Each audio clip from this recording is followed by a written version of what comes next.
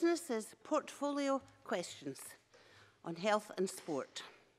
I'll try and get as many people in as possible, so short and succinct questions and answers, please. And question number 1 is from Stuart Stevenson. To ask the Scottish Government what progress it's making in meeting its target on cancer strategy to increase NHS scope capacity by an additional 2,000 per annum on a sustainable basis. Jean Freeman. Since 2016, £6 million funding has been released directly to NHS boards, including £1 million annually since 2016-17 for scope capacity. In 2018-19 alone, this supports an additional projected 2,250 scopes through 560 endoscopy sessions. Stuart Stevenson. I'm the grateful recipient of a negative diagnosis after a scope a couple of years ago, and like others, I very much welcomed that. Can the Scottish Government indicate how it's monitoring the spend by individual health boards and the outcomes that 2,250 additional scopes in the coming year, in this year, will deliver? Jean Freeman. I'm grateful to Mr Stewart for that supplementary. I'm sure he will recall our waiting times improvement plan, which I published in October. That plan has an operational board, which has a senior health board and other expertise on it, who will monitor for me both the delivery of the plan against the trajectories that are in it, but also the individual actions of specific boards against the funding that we will release. And we release the funding against specific requests to increase either diagnostic or elective or other capacity in a particular board in order to deliver specific results. So the money is allocated on that basis and the monitoring is done on that basis.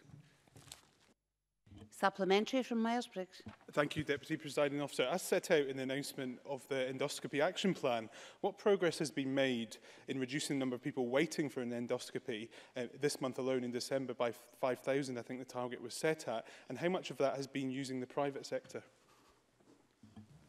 Jean Freeman. The exact number I don't have to hand. I'm very happy to send that to Mr Briggs following today's session. In terms of the use of the private sector, there is use made of the private sector by some of our boards, but he will also recall that in the Waiting Times Improvement Plan, we have a specific action. You recall that plan is in effect in 2 parts. One part is immediate action to reduce the longest waits and the most clinically serious waits, which will include, for example, using mobile facilities and so on, and it will include agreement on a national contract with the private sector for specific time-limited use on specific procedures. And once that contract is concluded, then I'm very happy again to ensure that Mr Briggs is aware of its contents and what it requires. Question number 2, Jamie Halcrow-Johnson. To ask the Scottish Government what progress it has made in implementing the recommendations from the Chief Medical Officer's Advisory Group on Maternity and Paediatric Services at Dr Gray's Hospital. Jean Freeman. NHS Grampian's Phase 1 plan for the reinstatement of maternity service at Dr Gray's includes a summary of actions that they will take against all of the recommendations from the CMO's advisory group, and they're making progress against implementation of the actions in that plan, which resulted in 38% of local births in Dr Gray's in November. In addition to those actions from the CMO group report, the Scottish Ambulance Service have implemented a test of change to improve local ambulance cover in Murray and have recruited additional staff to cover that service. Jamie Halcrow-Johnson. I thank the Cabinet Secretary for that answer. She will be aware that the advisory group's report pointed out that communication with women affected had been poor. Almost a month later, there is still a regular complaint from patients, with cases arising of women left not knowing who to contact if problems arise during their pregnancies, not knowing even weeks away where they'll give birth, and without information about how to get the support that they need. So how does she have confidence that communication from NHS Grampian is working effectively? And will she encourage the Chief Executive of NHS Grampian to attend the Keep Mum campaign's proposed public meeting in January, and will she consider attending herself? Jean Freeman. I accept absolutely Mr Halcrow-Johnson's point about communication. It has, from the earliest of days, I believe, been poor. I think NHS Grampian now recognise that. I most certainly do. We as a government have worked very closely with them to improve their communication, both with mums and also with residents in and around the Dr Gray's area and more widely. I do think improvement is there to be seen, although I accept that there are still areas where more can be done. I read earlier today an email exchange in terms of a forthcoming meeting between Keep Mum campaign and the senior member of the board, the executive manager from the board, who is currently taking a lead role in and around Dr Gray's and delivering that plan. In terms of the meeting in January, then, is of course for the Chief Exec of NHS Grampian to determine what the priorities are for her diary, but I would hope that she would consider this to be a priority. Question number 3, Gail Ross. To ask the Scottish Government what steps it is taking to improve addiction support services in the Highlands. Joe Fitzpatrick. NHS Highland recently redesigned parts of its drug and alcohol services. An NHS Service Improvement Group is leading ongoing work to reduce the times individuals wait to access drug and alcohol treatment services, with a specific focus on reducing waiting times for those requiring opioid substitution therapy. Furthermore, our new alcohol and drug strategy, Rights, Respect and Recovery, outlines how £20 million of additional investment per annum will be available to support the quality and provision of local services in order to better meet the needs of those at risk. Gail Ross. The Minister for that answer. Having been contacted by a number of my constituents recently and given the online petition about increasing addiction services in Caithness, can the Minister tell me how the additional funding recently announced with the new drug and alcohol strategy will be distributed to rural areas where the problem is sometimes not as visible? Joe Fitzpatrick. The additional funding recently announced within the strategy has been allocated across 3 funds. A total of £20 million has been made available to support service redesign and system change in this financial year. So the 3 funds are Local Improvement Fund of £17 million made directly available to alcohol and drug partnerships, also the Challenge Fund and the National Development Project Fund. Over £1 million of that additional investment will go directly to the Highlands to support efforts to make services more accessible and attractive to people seeking help. I have 2 short supplementaries. John Finney, followed by David Stewart. Thank you, Presiding Officer. The Minister will be aware that statistics show that there were 19 drug-related deaths in the Highlands in 2016. That was an increase of 5. And the Minister will also know that police officers are frequently the first on the scene of such incidents. Could the Minister engage with the Cabinet Secretary for Justice regarding police officers routinely carrying naloxone, please? Joe Fitzpatrick. Thank the member for the question, which I think is a very important one. I think he's absolutely right that right across Scotland, and probably particularly in rural areas, police will be the first person that will come across someone who is experiencing an overdose. I know that discussions are ongoing, and I understand there's been positive noises coming in relation to the proposal that Mr Finney, the suggestion that Mr Finney makes, and so I hope there will be a positive announcement on that soon, because naloxone is something that Scotland was ahead of the curve in terms of making it routinely available. I've personally undergone the training required to be able to administer naloxone, as have 2 of the members of my office. So we have a naloxone kit in the office, which is in the town centre in Dundee. So I would encourage anybody else who thinks that perhaps their office is in the right location to consider speaking to service managers to see if they might extend that as well. But police are a very good point. David Stewart. Thank you, Presiding Officer. Does the Minister share the view of Alcohol Focus Scotland that a new public health supplement provides substantial additional funding for addictive support services in the Highlands and the rest of Scotland? Parliament has already approved this by passing the Alcohol Etc. Scotland Act of 2010. Surely the time is right to provide additional funds to help offset the significant cost to the public sector of dealing with the consequences of alcohol harm. Joe Fitzpatrick. The member makes this point almost on a weekly basis in the chamber, and he's right. This is something that which the government and certainly myself personally are very sympathetic to. The argument is that with the introduction of minimum unit pricing, there may be a potential windfall. I think the point I've made to the member before is that we need to see what that windfall is. I hope there isn't a windfall, because I actually hope that alcohol consumption goes down so there isn't that windfall. But if there is, then I think that would be the point when we've got that assessment to consider what any further movement should be. Question number 4, Mark MacDonald. To ask the Scottish Government what steps it is taking to improve adult oral health. Joe Fitzpatrick. In January this year, we published the Oral Health Improvement Plan. The plan sets out the strategic direction for NHS dentistry, building on the considerable achievements that were made around child oral health and access to NHS dentistry. We'll be introducing a new programme of preventative care, and we will over time be introducing an oral health risk assessment for adults. We also have a programme for government commitment to provide new oral health domiciliary care services, which will be rolled out next year. Mark MacDonald. Thank the Minister for his answer. Mouth cancer deaths in NHS Grampian rose in 2017 from 21 to 28. Late presentation is often a factor. My father ignored an ulcer in his mouth as something that could be dealt with later. Later turned out to be too late. What steps can the Scottish Government take to encourage people to check their mouths regularly and to seek medical advice at the earliest possible opportunity if they notice anything at all unusual? Joe Fitzpatrick. I recognise the member's personal interest in this subject. The early detection of oral cancer lies at the centre of our proposals. The focus on the Oral Health Improvement Plan for adult patients is to introduce a more preventative-based system for NHS dental care. This means that over time we'll be introducing the oral health risk assessment that I mentioned in my first answer. We have envisaged in the Oral Health Improvement Plan a new system of preventative care, at the centre of which is that assessment of adults. And this is considerable enhancement on the current check-up regime, where patients will receive tailored services on how to manage and look after their oral health, including advice on lifestyle factors such as smoking and drinking, which are clear risk factors associated with oral cancer.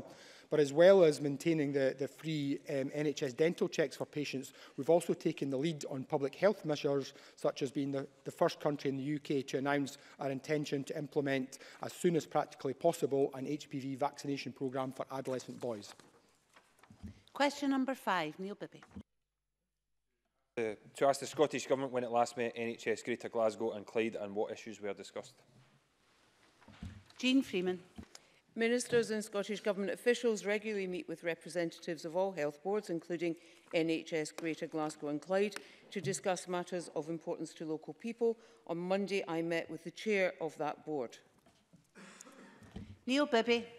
A young constituent of mine in Paisley who is suffering from a severe ear infection has had an operation planned for later this month cancelled due to the closure of the Central Decontamination Unit in Glasgow.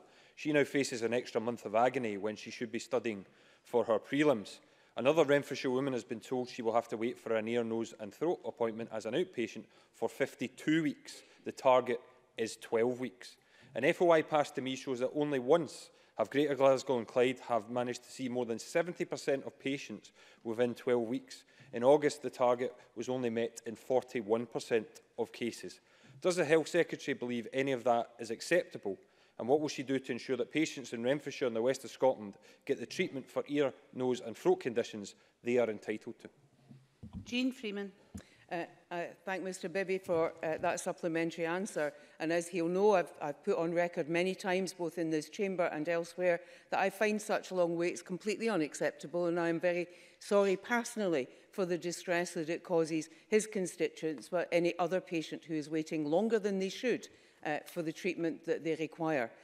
The Waiting Times Improvement Plan is precisely designed to try and address with effective action, targeted action, as we touched on earlier, backed by significant additional resources, to reduce those long waits and to tackle the areas where we have particular challenge, either in terms of capacity in terms of physical capacity, but also in terms of workforce capacity, where we may need to do additional work in order to secure the specialisms that we need.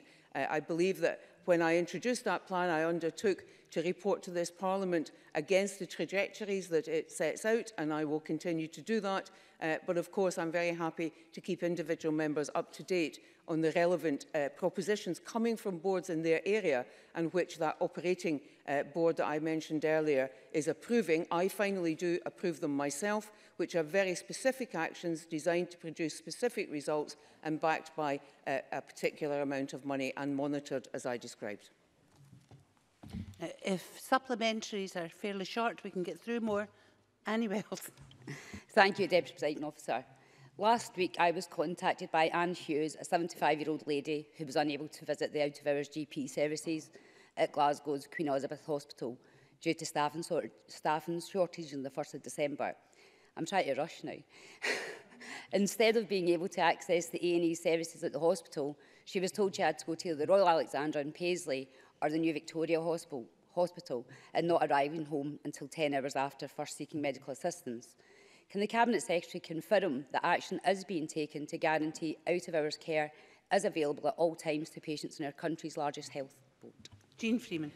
I'm grateful to Ms Wells for that question. As it happens, I came before this session from a longer discussion with Professor Lewis Ritchie, who, as you know, has undertaken work on out-of-hours services, to be updated by him on where we are at the moment.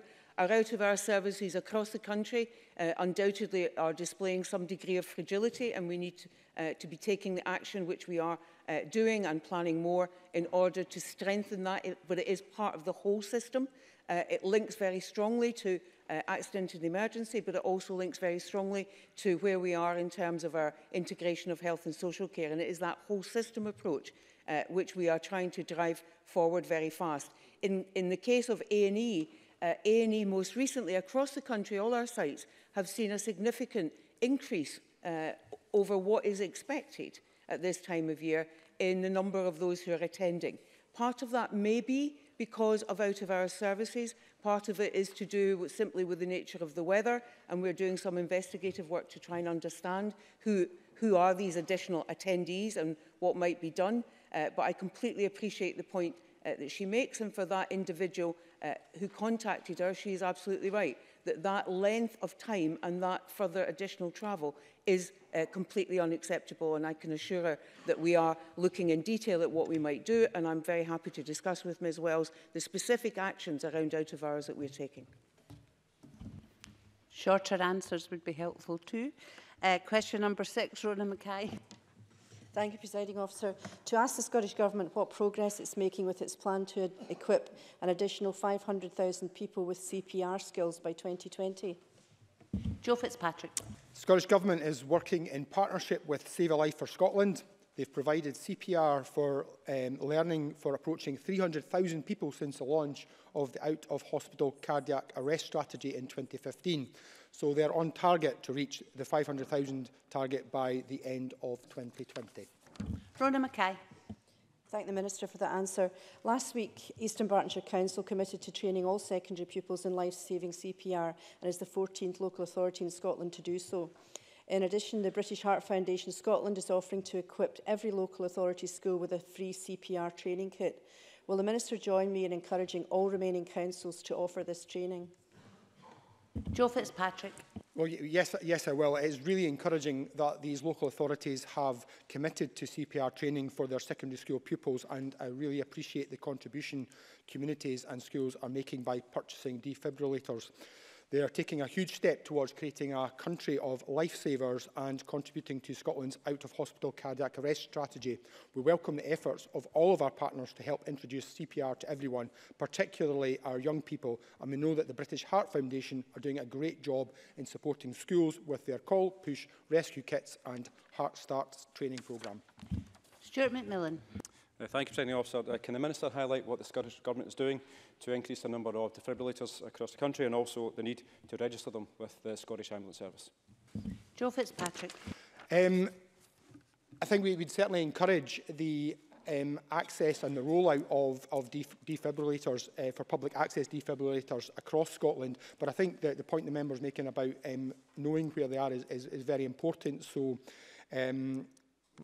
we know that it is prompt access to defibrillators is vital, and so our strategy, as part of our strategy, the Scottish Ambulance Service Public Access Defibrillators Register is the arrangement for defibrillators to be mapped, maintained and accessible to the public. So that enables the Scottish Ambulance Service call handlers to direct a caller to the location of a cardiac arrest to a public access defibrillator when one is near.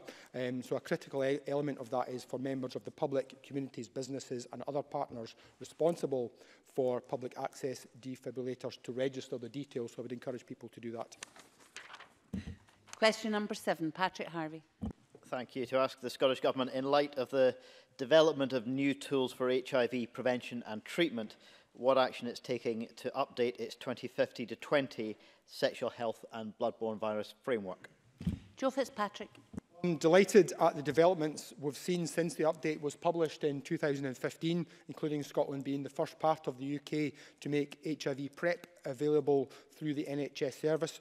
Work to develop a further update to the framework will begin next year, with officials engaging with a wide range of stakeholders to identify areas for further action, with a view to publishing an update in 2020. We'll adopt a co-production approach which was taken in the past, which has supported the progress made across Scotland, such as recently exceeding the UNAIDS 90-90-90 target for HIV, and I'm happy to engage with the member and others across the chamber who have a particular interest in taking this work forward. Patrick Harvey. I'm grateful to the Minister for the answer, and I'm aware that I'm asking this question well in advance of the development of a successor to the framework that runs to 2020. But that's deliberate, because we now have not only PrEP, pre-exposure prophylaxis, but also effective post-exposure prophylaxis, and we have levels of treatment now which not only lead to HIV-positive people living long, healthy lives, but the level of viral load being undetectable and the virus being untransmittable. Given these developments, there are many people in the field who feel that it would be appropriate and possible to set a target of 0 new HIV transmissions in Scotland. Will the government seriously consider putting that into the next framework update? Joe Fitzpatrick. So first of all, I think it's important to re-emphasise the message of U equals U. I think that's a really important message for us all as politicians to spread as wide as possible, because it says to anyone who's afraid of having that test because they think it's a life sentence, that there is treatment, and the treatment will lead their viral load to be undetectable, and that therefore makes it untransmissible. So that's a really, really important message. I think it is really it's correct for us to be ambitious in this area. So the Scottish Government supports the ambition of 0 new HIV infections, and I'm happy to work with, obviously, the HIV community and the member and other stakeholders to look at what would be required to take us to the point where we would have confidence to put that into a new strategy. But I think it's an ambition that I think across the chamber we will all share. Short supplementaries and answers, please. Mary Fee, followed by Ruth Maguire. Thank you, Deputy Presiding Officer. HIV Scotland estimate that 13% of people who have the virus are unaware of their status. What action can the Government take within the sexual health framework to raise awareness of and reduce this worrying statistic? So the good news is that the progress that we've made means that now that figure that Mary Fee talked about, that was 13%, is now down to 9%. So that puts us ahead of the international targets on that, but absolutely we want to get to the point where everyone knows their status. So it's not a difficult test for people to get, and I think the U equals U message is one that says to people there's a really good reason why you should get this test, because this is treatable. So I think we just need to keep making that message to get people, to encourage them to go and get the test, but we also need to look at new and innovative ways to go out into communities and to identify people who may be at risk and encourage them to get the test. Ruth Maguire. Thank you, Presiding Officer. HIV prevention drug PrEP is currently almost exclusively accessed by men. A third of all people living with HIV are women. Can I ask the Scottish Government what's being done to redress the imbalance of access to the drug? Joe Fitzpatrick. So I think it's first of all important to be clear that PrEP is available to women, and it's right that women who are high at risk of becoming HIV positive should have access to it.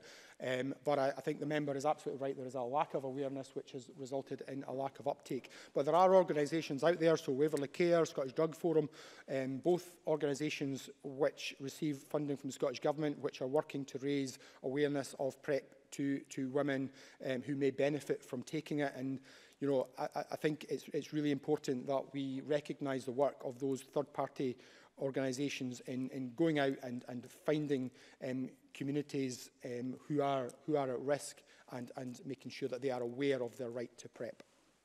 Question number 8, Claire Baker. To ask the Scottish Government when it last met NHS 5 and what issues were discussed. Jean Freeman. I chaired the NHS 5's annual review on the 3rd of December and discussed a number of matters with the Area Clinical Forum, the Partnership Group and patients and carers, and also with the Chair and Chief Executive concerning the board's performance and its improvement plans. And on Monday I met the chairs of all the health boards, including NHS 5. Claire Baker. Thank you. The Cabinet Secretary will be aware that there are currently 18 GP practices across Fife with full patient lists, including all of those in Kirkcaldy and Logelly, and most of those in Dunfermline. According to NHS 5, 7 surgeries are experiencing recruitment difficulties, with 2 considered to be at high risk. I recognise we have seen a small rise in the number of GPs compared to this time last year, but yesterday it was revealed that compared to a decade ago, we still have fewer GPs but far more patients. Can I ask the Cabinet Secretary what guarantees she can give that the pressure on Fife GP services will ease in the interests of patients and when? Jean Freeman. Well, as Ms Baker recognises, this is an issue that is affecting GP practices in other areas as well. Since 2017, there's been a 10% increase in GP recruitment fill rate. There are currently 352 doctors in GP training posts across Scotland. We've also introduced, as she knows, the £20,000 GP training bursary incentive to attract doctors to placements that have previously been hard to fill. Our new ScotGerm programme for graduate entry level to medical training is in fact located largely in Fife, co-located with University of St Andrews and Dundee, and that is specifically focused on a GP career. So we are working hard to increase the number of GPs that we have available to us, the number of GPs trainee posts as well. But in addition, of course, the new GP contract looks to introduce a multidisciplinary team to those general practices in order to ensure that GPs are freed from some of the bureaucratic work they have in the past and up to date have to endure, but also that they are freed in terms of their time to deal with the complex issues that we need them to deal with as the local clinical leader that they are. Supplementary from Willie Rennie. The Health Secretary will be aware that I oppose the proposals to close the GP out of hours facility in St Andrews. The decision on this will be made by the Fife Health and Social Care Partnership on the 20th of December. So does the Health Secretary agree that it would be sensible to give further time to consider new options for the provision of the service in North East Fife? Jean Freeman. Well, Mr Rennie and I have discussed this on previous occasions, and indeed he has a members' debate tomorrow that I'm looking forward to taking part in. I absolutely understand the concerns that have been expressed by a significant number of people in North East Fife. I think it would be wise to wait for the proposals that are taken to that meeting on the 20th of December before we jump to conclusions as to what might happen in that area. Question number 9 wasn't lodged. Question number 10, Brian Whittle. Thank you, Deputy Presiding Officer. To ask the Scottish Government what it's doing to ensure that sport and physical activity are available to all, irrespective of background or personal circumstances.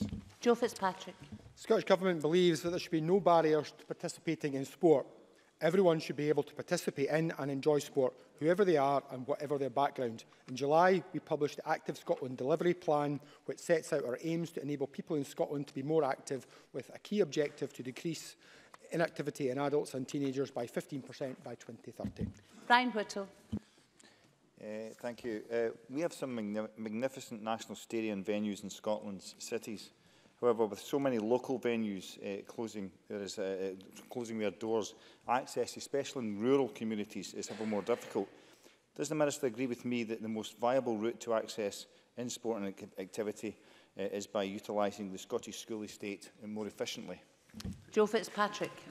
I think the member makes a good point, and the member knows that I agree with him on this point. That I think community access to sporting facilities are very important, which is why there's been significant investment from Sport Scotland in our community sports hubs up and down the country, making sure that sport is accessible at that community level, particularly targeting that resource at the more deprived communities, at people from sections of the communities which are less inclined to participate in sport, and also we're looking at particularly targeting resources to encourage more women and girls to be involved in sport. But clearly this is a partnership. We don't run schools, and so the partnership with the Scottish Government, Sport Scotland, our local authorities and community groups all need to work together to get this right. I think if we get it right, we can make a real difference in terms of the health of our nation, and I think that's a goal worth aiming for. Question number 11, Richard Lyle. Thank you, Presiding Officer. To ask the Scottish Government what authority the NHS has to stop family members from visiting a patient in hospital. Claire Hawkey.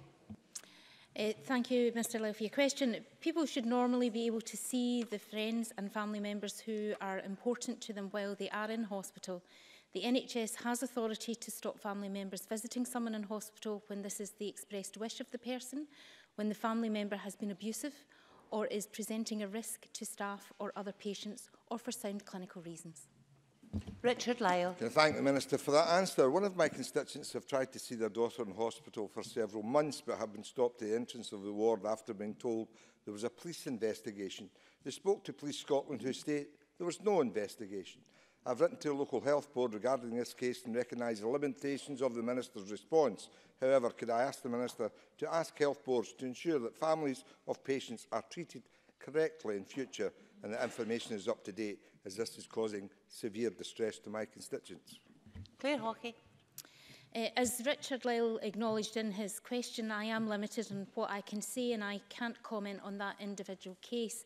I would normally expect staff to take that decision at the request of the patient, but there may be some small number of cases where a family member is prevented from visiting for other reasons. Health boards should always ensure that patients and their families are treated correctly, and if your constituent feels that this has not been the case, then I would encourage them to raise this directly with the board. The Patients' Rights Scotland Act 2011 provides a specific right for people to make complaints and raise concerns, make comments and give feedback about the care they or a family member has received from the NHS, and the Patient Advice and Support Service exists to help them. The Act also places a duty on NHS boards to thoroughly investigate the issue and to take improvement actions where appropriate. Question number 12, Jeremy Balfour. Thank you, Presiding Officer. To ask the Scottish Government, in light of the recent figures reportedly showing that the number of doctors in training in Scotland is at a 5-time low, how it plans to address issues with GP recruitment. Jean Freeman. I'm grateful to Mr Balfour for the question. I think the figures that he's referring to come from the most recently issued figures from ISD. And I would make the point to him that while he needs to look at two lines in that particular set of figures, both doctors in training and other grades. And if he looks at both of those lines between 2013 and September 2018, he will see an overall increase in that. And the reason I'm asking him to look at both is because under other grades is where we have doctors in training, but they are doctors who are also clinical fellows. There are doctors who are locums as well as in training. So you need to take both of those figures together in order to understand what the real picture is. That said, of course, Mr Balfour will know that I am not the least bit complacent about our workforce numbers and about the work that we need to do to increase the accessibility and the capacity that we have across our whole health and social care workforce. So without repeating myself, Presiding Officer, because I know you're keen that we move on, I would make the point that Scottish GP recruitment has seen a 10% increase. We have those other measures that I talked about in terms of the bursary, ScotGem course, the increase in the the number of medical undergraduates and the specific focus in some of those programmes on GP training, particularly in remote and rural areas. In terms of the further detail on that, again, I'm very happy to talk to Mr Balfour outside of this session to take him through the specific measures. Jeremy Balfour. Can I thank the Cabinet Secretary for answering? Can I just remind members that I have a number of close family members who are doctors and also training to be doctors.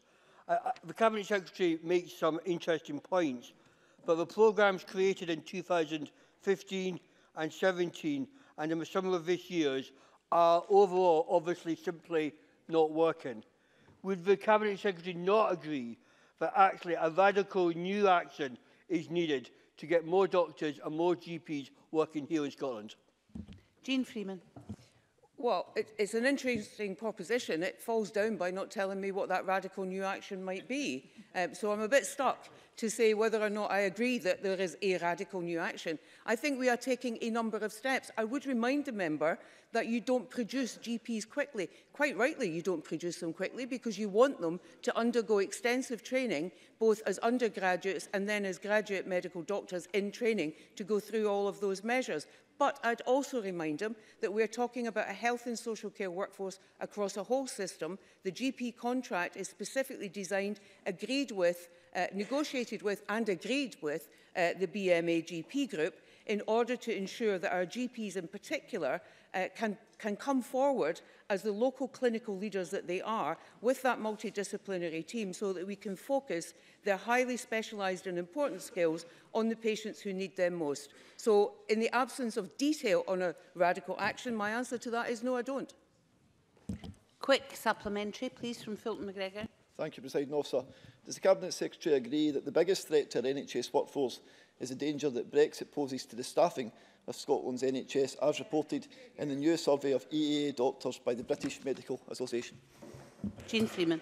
Well, yes, I absolutely do, and I'm sorry that the members to my left here, purely in the geography of this chamber, clearly, the members to my left here groan about that matter because it is self-evidently the case. And I tell you what makes it even worse, Presiding Officer, when the UK government will not assist this Scottish government in meeting our objective of paying the resettlement fees, a ridiculous proposition, actually, for people who live and contribute to our country, who will not assist us in meeting those resettlement fees in order to demonstrate in the practical way that we can, in the absence of any other half-decent powers, that these individuals working in our health service are welcomed and valued, and we want them to stay.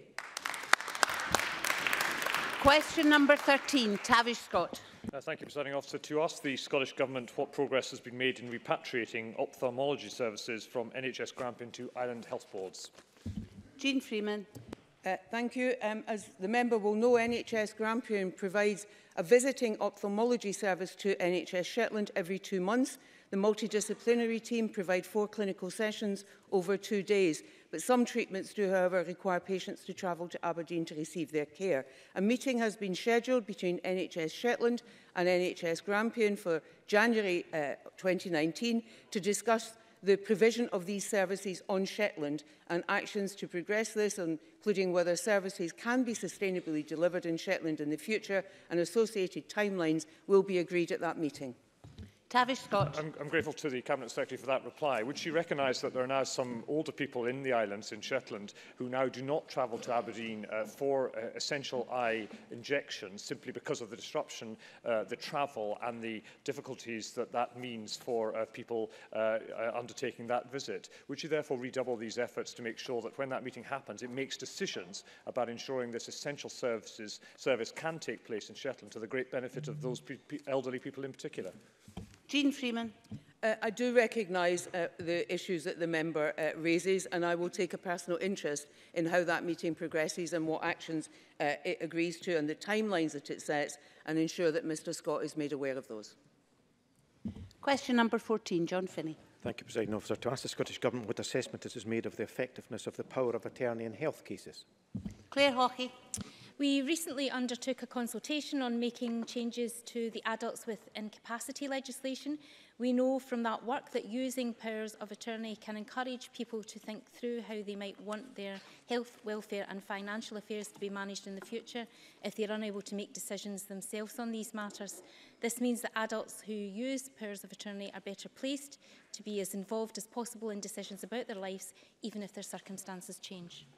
John Finney. I thank the Minister for that reply. Does the Minister believe there are sufficient checks and balances in place for all parties when a public body seeks to take over a power of attorney? Claire Hawkey.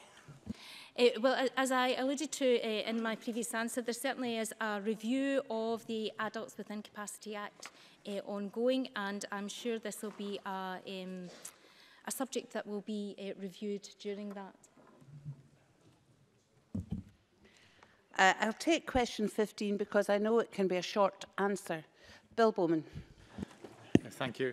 To ask the Scottish Government what progress it is making with its plan to equip an additional 500,000 people with CPR skills by 2020. Joe Fitzpatrick. I refer the member to my previous answer to Rona Mackay. Bill Bowman. Okay, well, as we heard earlier, British Heart Foundation Scotland is offering to equip every local authority school with free CPR training kit, and training takes less than 30 minutes to complete. The Scottish Government has now made LGBTI education compulsory in the curriculum. Will it not do the same for life-saving CPR when international evidence shows that doing so has the potential to triple survival rates from out-of-hospital cardiac arrest? So, Joe Fitzpatrick. Just to say, I think it's fantastic what the British Heart Foundation are doing, and I think it's great the work that schools up and down the country are making, but obviously ultimately it's for schools to decide when it's appropriate for them to provide this support. That concludes portfolio questions on health and sport, and we'll move on to the next item of business.